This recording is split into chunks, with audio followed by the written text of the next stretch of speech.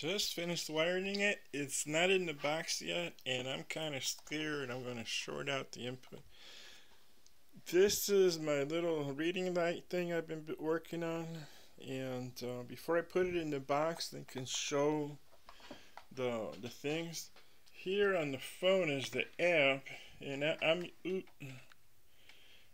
using my old cell phone that not this one where the app is running.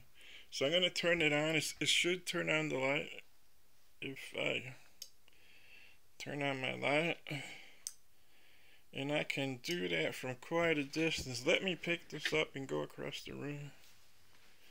And now I'm not taking credit for this, but I did find it amusing.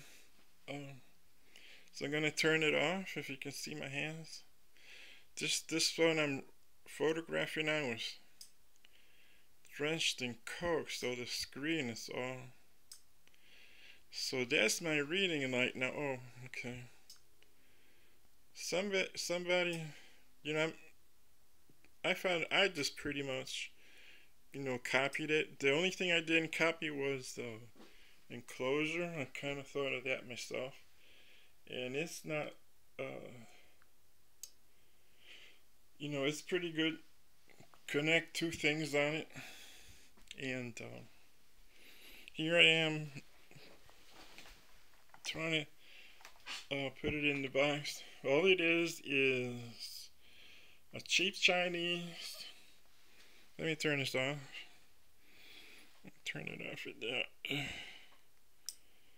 A cheap Chinese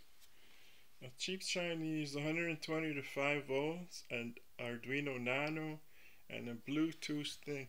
The programs are out there, the code and the app is out there.